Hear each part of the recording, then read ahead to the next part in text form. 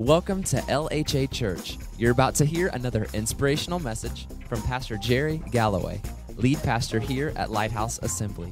It's our prayer that this message is an encouragement and blessing to your life. Well, the last few weeks we've been looking at the miracle of grace in our lives. We've seen from the book of John how that Jesus was full of grace and truth. We've seen through the scriptures how that once we have received forgiveness, we have received His grace. We found through the scriptures how we can learn to live in His grace. So friend, it's one thing to receive it. It's another thing to learn to live in His grace. And then last week, we looked at how grace gives us a new identity and a new destiny. And this morning, I want to wrap up this series on grace by looking at the power behind grace. This powerful force behind the grace of Jesus Christ is one of the truths that separates and makes the church distinctive from the rest of the world organizations. This truth is a reactor that empowers grace in our lives. This truth is the guarantor of grace. It authenticates grace. You see, without this truth, grace would cease to exist. When you separate grace from this truth, grace will cease to be amazing. The gospel of Jesus Christ is the power behind the grace. The gospel is what enables you and I to experience His grace's amazing effect in our life. Without the gospel, there is no grace. It's the message of Jesus Christ that truly authenticates grace for you and me. So if it's the gospel that's the power behind the grace, what is it that the gospel declares? Is it just a message to make us feel good and feel like we have some well-being in life and that life would be well established? What does it declare in our lives? Is it just a message to make me feel better about my life and what's going on in my life and what's going on around me? What is it? What does the message of the gospel of Jesus Christ declare to bring about the amazing effects of grace in you and in me? This morning, I want to share with you three thoughts. Simple, but profound. Three thoughts, friends, that empowers grace to be authentic in your life and in my life. You see, the gospel makes some declarations, and that's what we're going to talk about today. Number one, the gospel declares this truth. We're all in need of a Savior. We're all in need of a Savior. Now, herein lies the struggle because we really aren't sure sometimes we need to be saved, especially when things are going well in our lives. If you're in good health, if you are in financial blessing and you are financially secure, maybe the relationships of your life are going well, the job's going well, and the wife is wifing well, and the husband is husbanding well, and the kids are behaving themselves, and everything seems to be wonderful in your life. It's easy to stand back and someone says to you and I, we need to be saved. You're like, saved? Saved from what? My life's going great today. But my friend, there is a problem that is facing humanity today that is more catastrophic than Hurricane Irma. The human race is swiftly, and I would underscore that word swiftly, the human race is swiftly running down a path towards eternal destruction. Isaiah 53:6 says all of us. How many is that? All of us. Look at your neighbor and say, now he's talking to you. All of us. Notice the words there. All of us, like sheep, have strayed away. Notice these words. We have left God's path to follow our own. Yet the Lord laid on Him, speaking of Jesus, the sins of us all. Friend, it's because we're lost in sin that Jesus Christ came to be our Savior. Luke 19 and verse 10 says, "For the Son of Man came to seek and to save the lost. Now, the reason we're lost is because we're sinners. And we have all sinned against God. I've sinned. You've sinned. All of mankind has sinned against God. The Bible declares this truth in Romans 3:23, for everyone has sinned. We all fall short of God's glorious standard. Romans 3:10 says, and the scriptures say, no one is righteous, not even one. Outside of Jesus Christ, friend, we are all sinners in the sight of God. This is a truth that you and I must understand. We're not sinners because we sin. We sin because we're sinners. Our very nature is sin. We are born sinners. Listen to the words of Psalm 51 and verse 5. It declares it well. Surely I was sinful at birth. Sinful from the time, notice this, my mother conceived me. Before you and I had the opportunity to do wrong, before as small children we had the opportunity when our parents said do this and we belted out the word no. How many of you know that no thing hasn't left us even as adults? We might say it a little different, but how many of you know the heart's still there behind it? Somebody says, I want you to do this, and the first thing, no. The boss says, I want you to do this. No. The wife says, I want you to do this. No. The husband says, I want you to do this. Well, absolutely not. That thing never seems to leave us. It's ingrained in us. Nobody had to teach you that. From the time you were a little child, it belted itself out of you. And that same spirit's always been there. The psalmist said, I was sinful when my mother conceived me. You see, friend, an apple tree is not an apple tree because it bears apples. It bears apples because it's an apple tree. Before we came to Christ, you and I sinned. Why? Because we were sinners at heart. Now, some people say, well, you have your way and I have my way. So, preacher, what's the big deal about being sinners?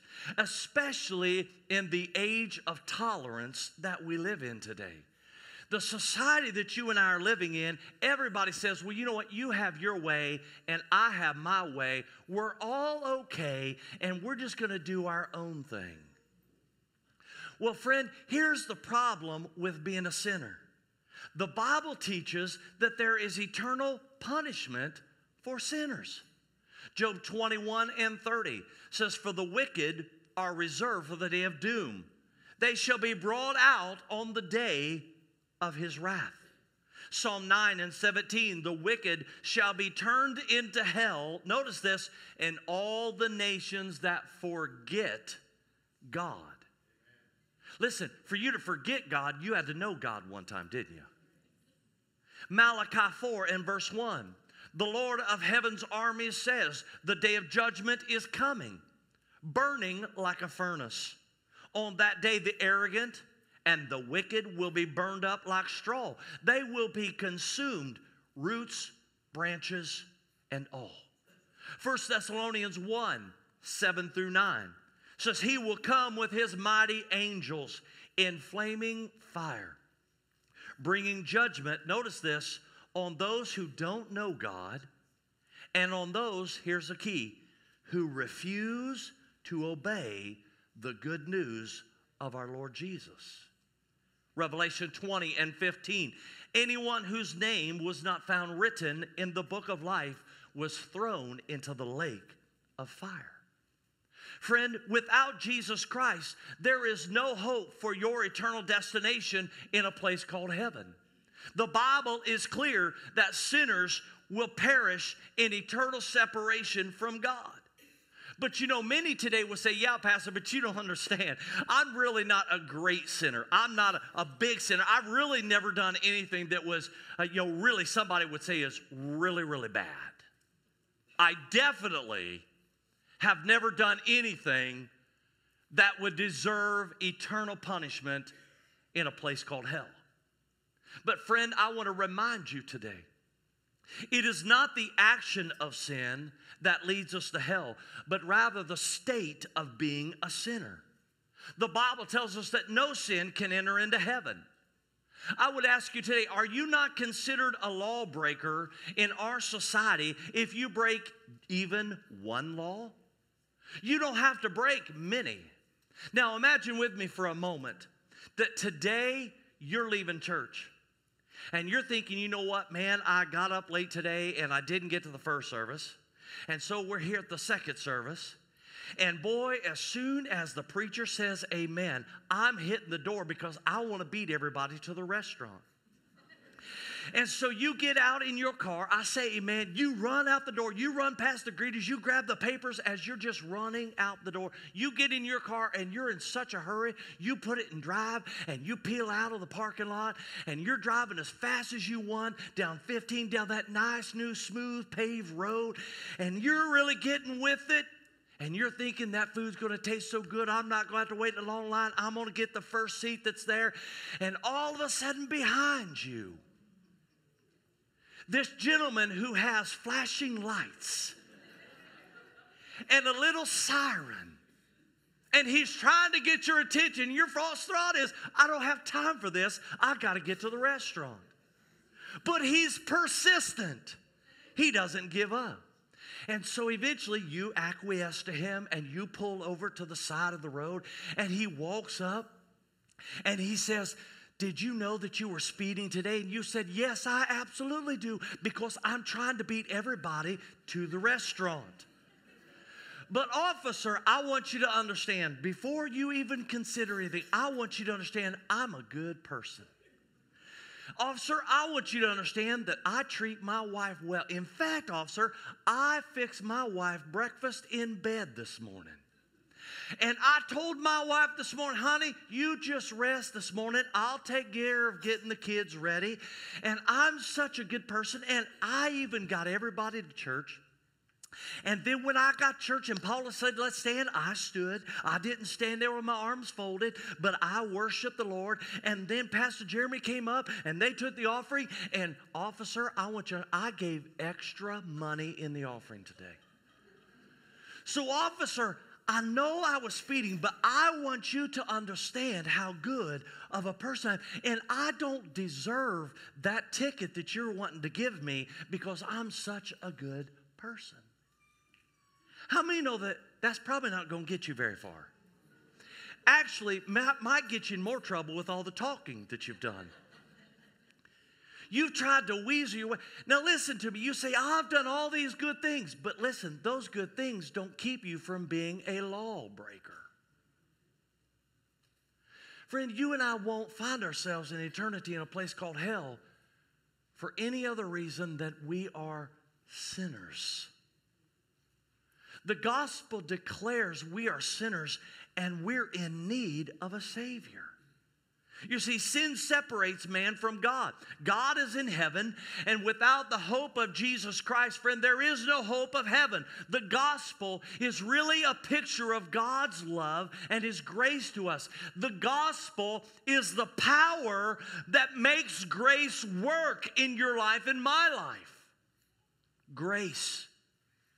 God's love made a way of escape. It's through Jesus Christ. Secondly, not only does it declare that we are sinners in need of a Savior, but the gospel declares this, and I want you to really understand this one, especially in our culture today. There's only one way to heaven. Would you say that with me? One way to heaven. Say it again. One way to heaven. Salvation and the hope of heaven only comes through Jesus Christ. John 10 and verse 9, Jesus said this, yes, I am the gate. Those who come in through me will be saved. Friend, there is no other way. Now picture with me for a moment, if you will.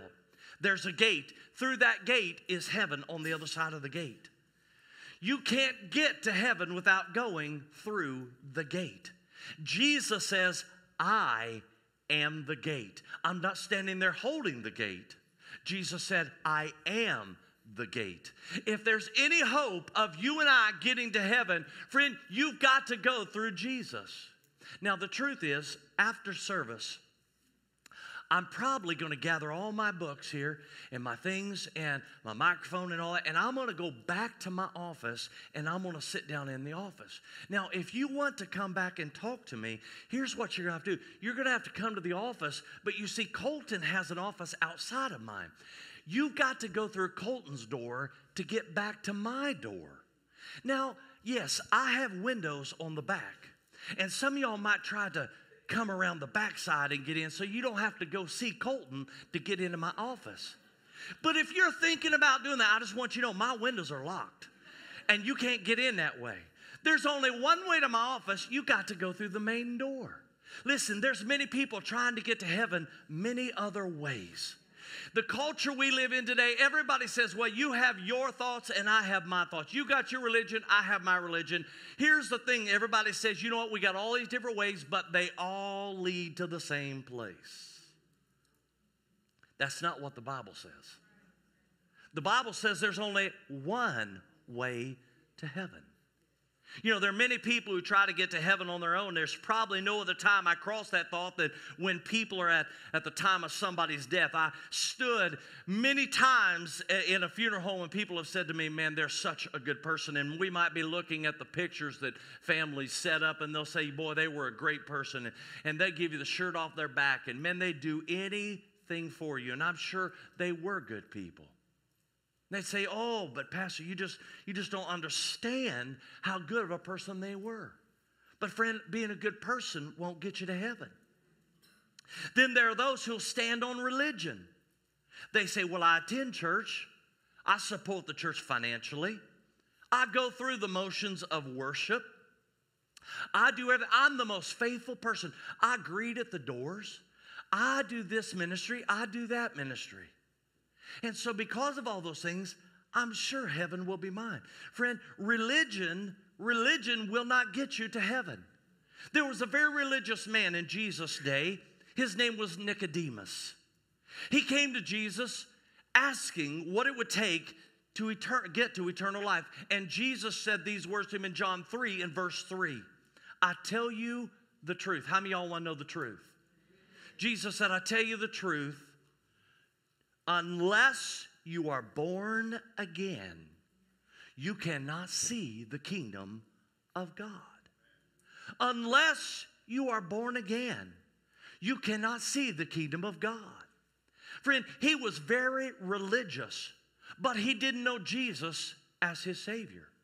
Now, the Apostle Paul, we might call him one of the most religious men of his day. But until he accepted Jesus Christ as his Savior and his Lord, he was lost and headed for an eternity without God. Friend, just sitting in this church will not get you into heaven. Being a good, upstanding, moral, right person will not get you there. Just because you lived a good life, just because you've been a good husband or wife, a good neighbor, you cannot barter your way to heaven. You can't earn your way to heaven based on your good works. Let me say this to you. If you could get to heaven just by being good, then Jesus Christ died on the cross in vain. If you could do something on your own enough, Jesus' blood was wasted on Calvary's Hill that day. Friend, we all believe in heaven. There's not many today that believe in hell. If Jesus didn't die to spare you and I an eternity in hell, then can I ask you today, why did he die? Why did he come to this earth and give his life? You see, you don't need his death on the cross if you can save yourself or earn eternity in heaven on your own. But friend, works won't get it. Morality won't get it. Just being a good person won't get it. There's only one way to heaven. One way to heaven, and that's through Jesus Christ. Acts chapter 4 and verse 12. There is salvation in no one else. Boy, that's good, isn't it? Would you read that with me? There is salvation in no one else. God has given no other name under heaven by which we must be saved. Say it again. There is salvation in no one else. God has given no other name under heaven by which we must be saved. Salvation is found in no one else. There's no other way. There's no back door. There's no back window to get in. It's only through a relationship with Jesus Christ. You can't earn it. You can't merit it. You can't work enough. You can't do enough. It's only through Jesus Christ alone. John 14:6. Jesus answered them and said, I am the way and the truth and the life. Notice this. No one. Underscore that. No one. No one comes to the Father except through me. There's no other religion. There's no other religious leader. No other person. No other higher power. He is the only one and the only way. Jesus Christ is the one way to heaven, the way, the truth, and the life. Scripture declares that we are sinners in need of a Savior. The gospel declares this: there's only one way to heaven. Last of all, this morning, the gospel declares that only you can choose Christ for your life. Only you can choose Christ. The words of Joshua to the people of Israel: choose today who you will serve. Friend, you must make the choice. God has given each of us a free will. Listen, God won't force you to go His way. God won't force you to go to heaven if you don't want to go to heaven. God won't force you to go to hell. It's a choice we make. He'll let you go your own way if you want. Remember the words back in Isaiah 53:6. Each of us has turned what? To his own way. But my friend, salvation has been provided. When Jesus Christ died on the cross so that you and I might be saved from our sin, that you and I might have eternity and a hope of heaven. But listen, you must choose Him. No one else can do it for you. Listen, getting in the church building, you can't just kind of accidentally rub up against salvation and get saved. You don't just kind of trip into salvation. Oops, I really didn't mean to get saved today, but it just kind of happened. It doesn't work that way. The Bible says you've got to choose. You've got to make a choice. You see, when you go to the doctor,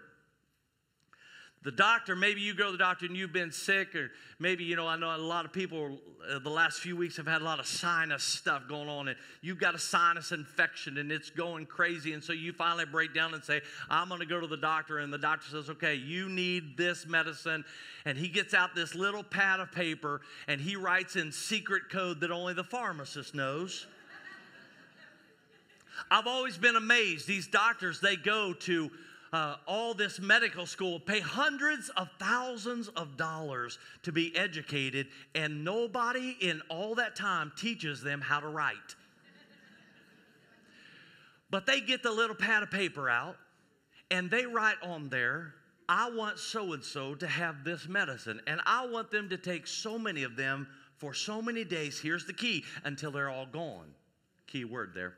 Until they're all gone. I want you to do this, and if you'll do this, you're going to get well. Well, you take that little piece of paper, and you go down here to CVS Pharmacy, and you walk in, and you give that piece of paper that they're the only ones that know how to read it and define what it says. And in a few minutes, they'll call your name, and they'll give you this little sack. In that little sack will be a bottle.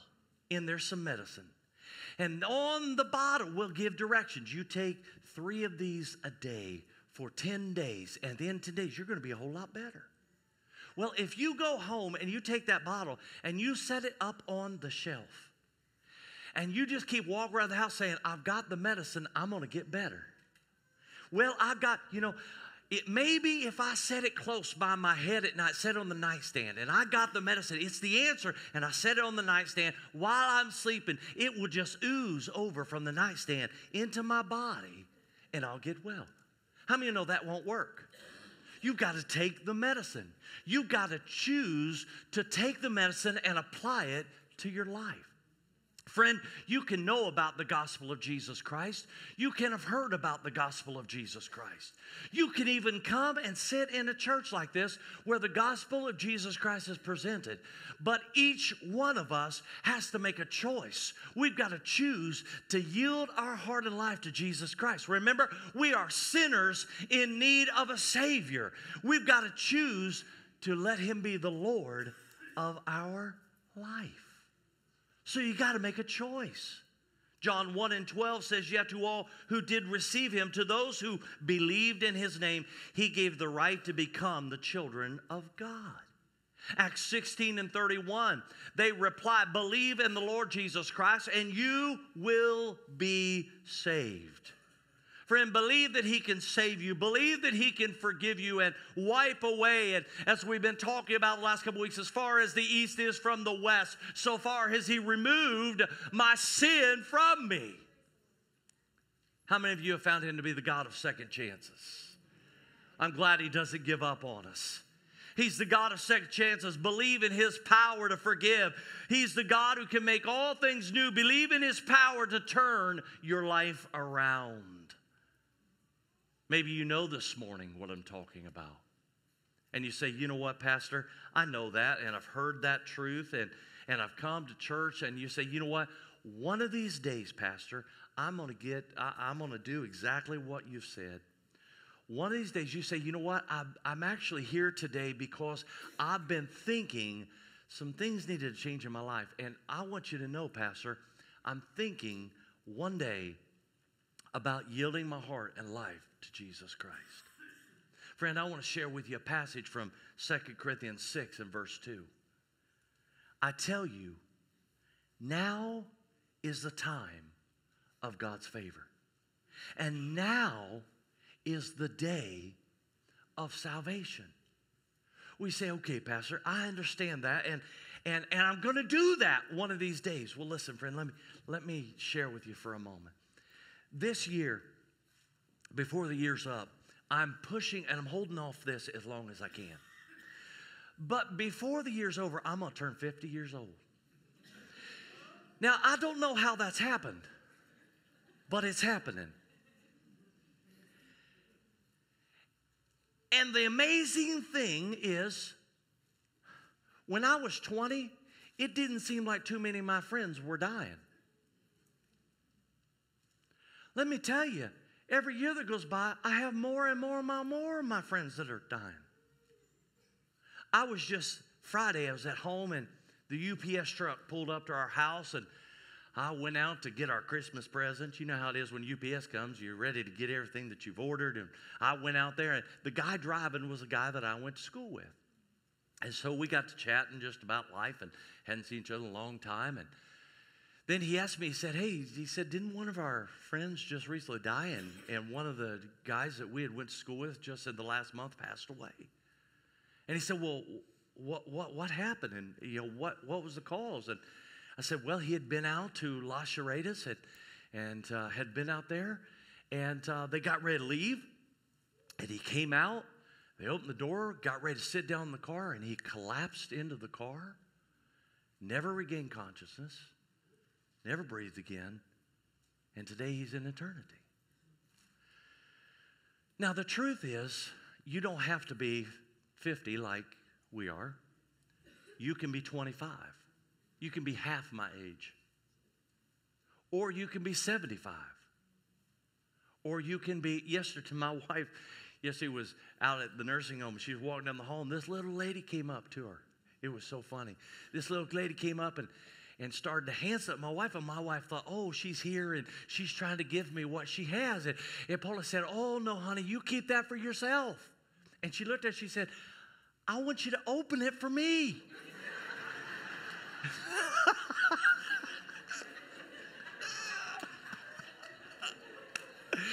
You don't have to be old to misunderstand what's going on, but she did.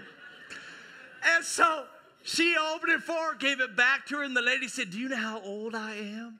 And Paula said, no, honey. She said, I'm 106. wow is right. You never know. Friend, you might be 25, 50, 75, or 106.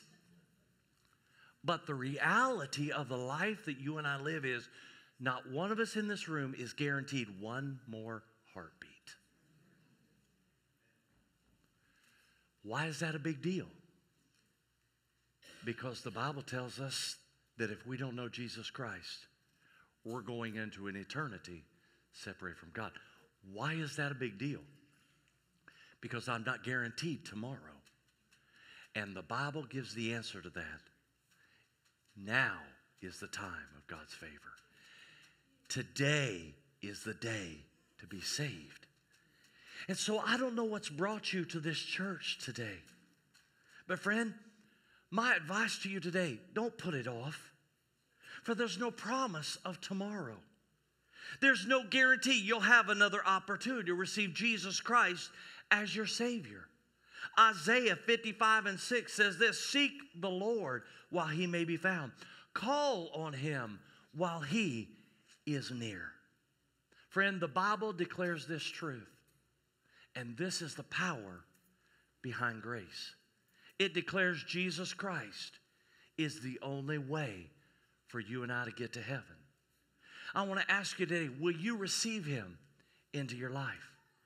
But friend, you alone must choose to reject or accept God's gift of eternal life through Jesus Christ.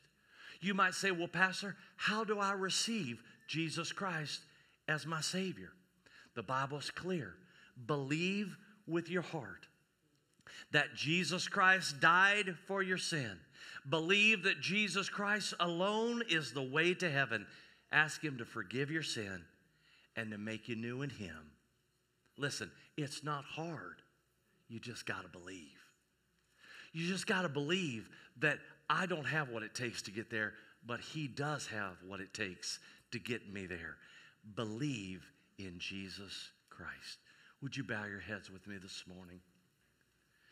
Friend, with your head bowed and your eyes closed in this room, and for the next few moments, I just want to talk to you for the reality of my life and your life. And as you are gathered in this place together with me today, friend, when we began to talk about eternity and we began to talk about heaven and we began to talk about being ready for heaven and we began to talk about eternal life, friend, if you're a little bit nervous when we talk about that, maybe you're here and you say, you know what, Pastor, I believe in heaven, I believe in Jesus, but you say, Pastor, when I have to consider eternity, I'm a little nervous about whether I'm ready for heaven today.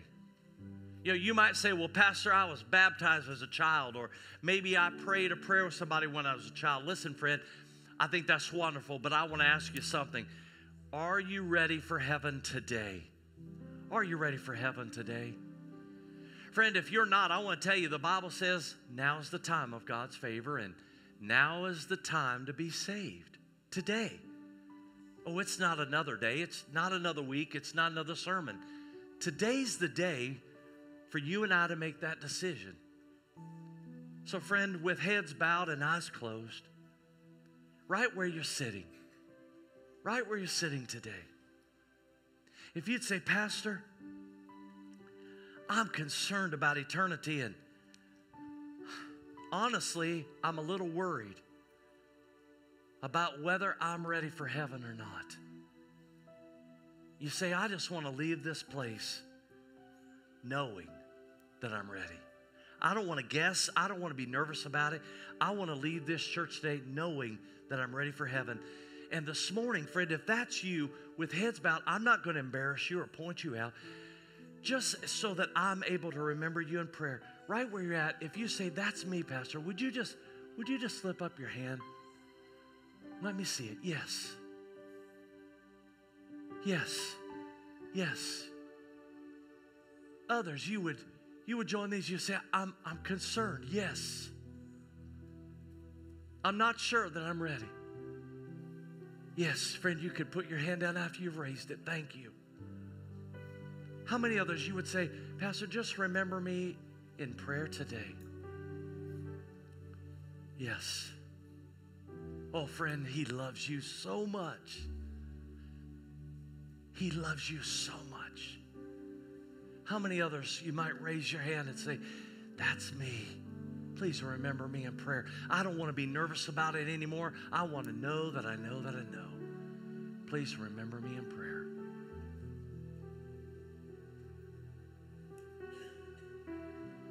Okay. Here's what we're going to do. All across this house, I want to invite everyone in this room to pray this prayer with me. Friend, if you lifted your hand, I'm going to tell you right front, there's nothing magical about my prayer. It's about believing in your heart. So, friend, if you believe the words we're getting ready to say, I believe today you are going to be born again. You are going to be saved, and you're going to know that you know that you know you're ready for heaven. So we're going to pray this prayer all across this room. Pray it with me right now. Dear Lord Jesus, I ask you today to forgive me of all my sin. Lord Jesus, I pray today you will completely cleanse me of all unrighteousness. I believe that you died on the cross to provide my salvation. I believe that you rose from the grave and you're alive today. I believe that you're coming again and you're going to receive us unto yourself. I believe you're able to make me ready for heaven. So in this moment, make me ready. I pray. In Jesus' name. Amen. Listen, friend, it's not hard. If you prayed that prayer and you meant it from your heart, you've done what's needed to be done.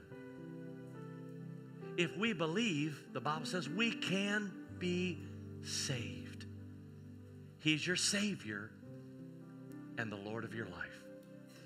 Well, this morning, we're going to share communion together. Now, maybe you're visiting with us today and you're not sure what communion is. Let me explain to you today what we're going to do.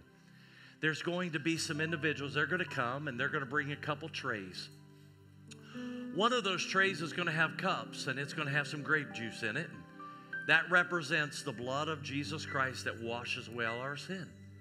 Then there's going to be another tray that's going to have some little wafers in it. Those little wafers, they just represent Jesus' body that was broken for us. You see, it's his body. The Bible says with his stripes, we're healed. That's spiritual healing, physical healing, emotional healing, everything that makes you who you are, healing for your whole person. The blood of Jesus Christ cleanses us. And what does the Bible say? It says we are to remember what he's done until he comes. And so that's what we're doing today. And maybe you say, well, I appreciate that, Pastor. I attend another church, and I probably shouldn't have communion here. Listen, friend, if you know Jesus Christ, your personal Savior, we want to invite you to join with us in communion. You are so welcome to join with us today as we just celebrate what he's done for our lives. And so I'm going to ask all of the ushers if they'll come, and they're going to prepare today to wait upon us and to serve us communion. And as they come by, you can take that emblem, just hold it, and then together as a group, we're going to take communion together this morning. Paula, would you lead us in some worship?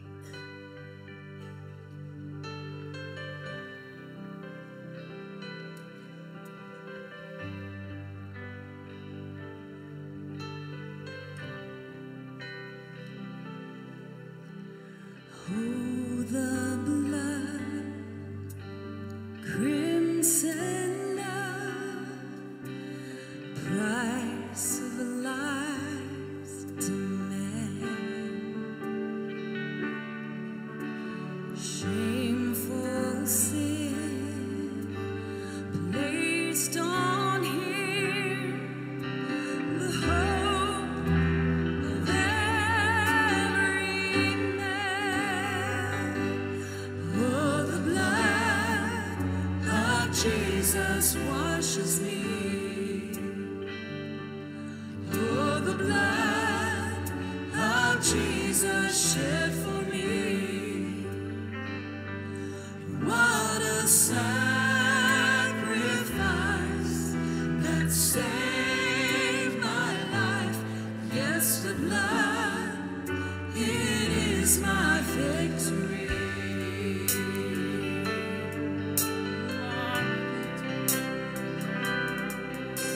Save your son, the Holy One, slain so I can live. Oh, see the Lamb, the great I am, who takes away my sin.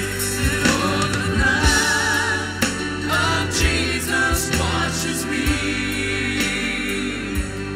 Oh, the blood of Jesus shed for me. What a sacrifice that saved my life. Yes, the blood, it is my victory. And oh, the blood of the Lamb. Oh, the blood of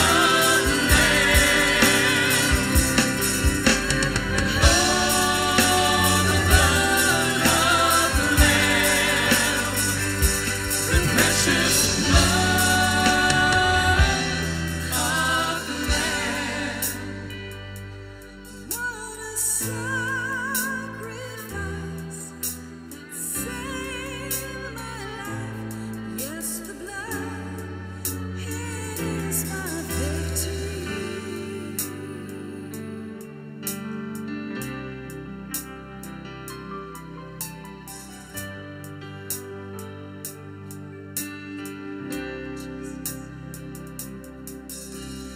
Oh, what love, no greater love, grace, how can it be that in my sin, yes, even then, He shed His blood for me. Oh, the blood of Jesus washes me. Oh, the blood of Jesus shed for me. And what a sacrifice that saved my life. Yes, the blood, it is my victory.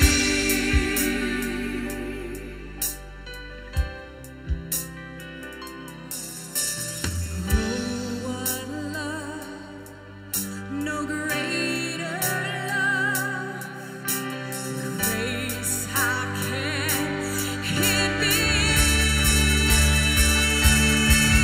that in my sin, yes, even then, He shed His blood for me. Oh, the blood of Jesus washes me. And oh, the blood of Jesus shed for me. And what a sacrifice that saved my life. Yes, the blood, it is my victory. And what a sacrifice that saved my life.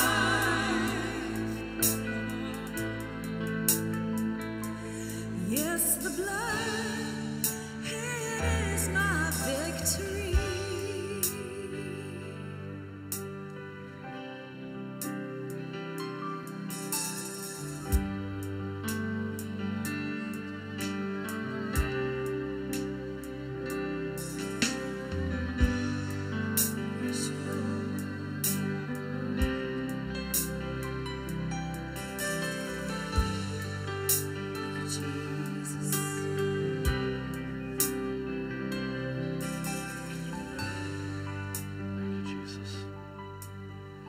Would you stand together with us this morning? Thank you, Jesus. When we read the scriptures, they come to us from 1 Corinthians chapter number 11. 1 Corinthians chapter 11, for I received from the Lord what I also passed on to you. The Lord Jesus, on the night he was betrayed, took bread. When he had given thanks, he broke it and said, "This is my body, which is for you. Do this in remembrance of me." In the same way, after supper, he took the cup, saying, "This cup is the new covenant in my blood. Do this whenever you drink it in remembrance of me. For whenever you eat this bread and you drink this cup, you proclaim the Lord's death until he comes." In your hands today is the wafer and the cup. That wafer represents the body of Jesus Christ. Our text this morning said that it's by his stripes we are healed. Friend, not just spiritual healing, but physical healing, emotional healing, healing complete in your life. Would you join me and let's just hold up that little wafer and let's give him thanks for his body that was given for us. Lord Jesus, I thank you today. I thank you for your body that was given for us. Thank you for providing healing. Healing in our spirits, making us brand new in you. Thank you for healing in our bodies. You are the God who heals all manner of sickness and disease. Thank you that you're the God who heals emotional wounds. You heal us emotionally, physically, spiritually. Friend, right now, if you need healing in your life, would you just ask him right now, Lord, I need your healing. I need your healing in my life. I need your healing, Lord, right now in the name of Jesus. All across this room, Heavenly Father, we recognize you are the healer. We recognize you are our source. We recognize you for who you are today. Lord, heal right now, I pray in the name of Jesus. Heal in this moment and all across this room in Jesus' name. Amen. Would you join me and let's take together the bread.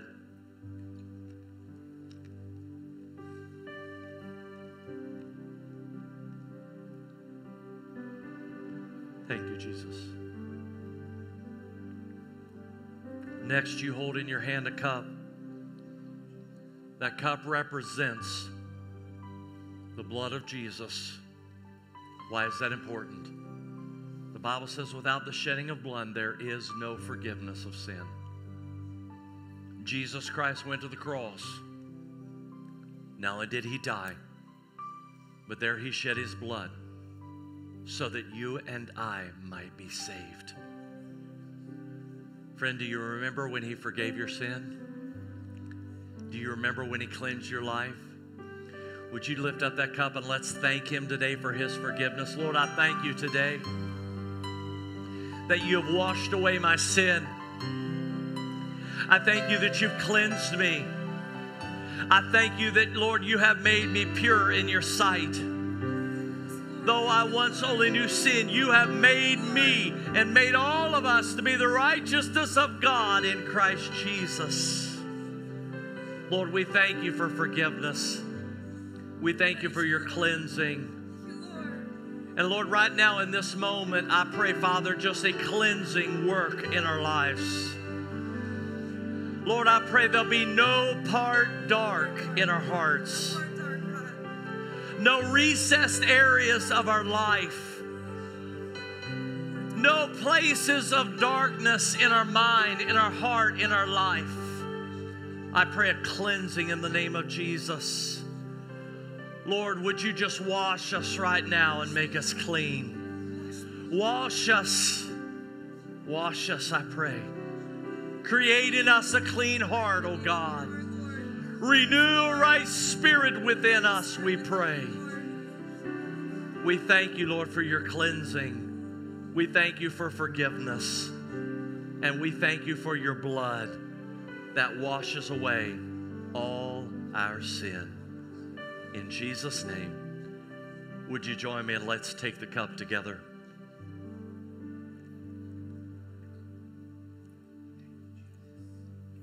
Thank you, Jesus. Lord, I thank you for what you've done. I thank you for what you've done in our lives. I thank you, Lord, that once we were not a people, but now we have become the people of God. Thank you, Lord, that you have made us your sons and your daughters.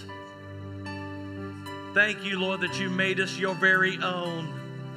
Thank you, Lord, today that we have the hope of heaven. Thank you, Lord.